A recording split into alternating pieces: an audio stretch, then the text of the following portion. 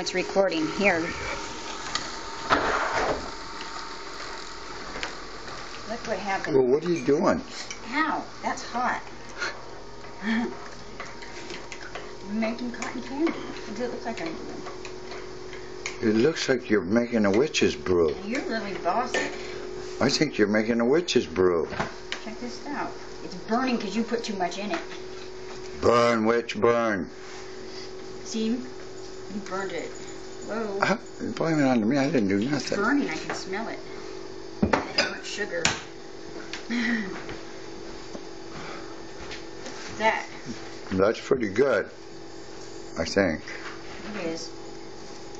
If you ever get good at it, you'll be able. If you're nice to me, I'll let you watch me eat it. If you know what? When you get really good at it, you'll be able to make big people's cotton candy deals instead of little people's cotton candy stuff.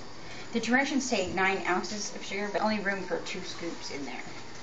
So this is how much cotton candy you get from 2 scoops. So what are you going to do with that? You're going to share it, or you're going to eat it all yourself? You can make your own now that I showed you how. Are you cold? No.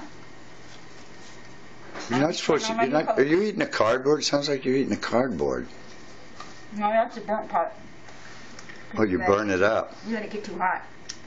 I wasn't even near it. I was running your camera. Look at this. Burnt part all the way around.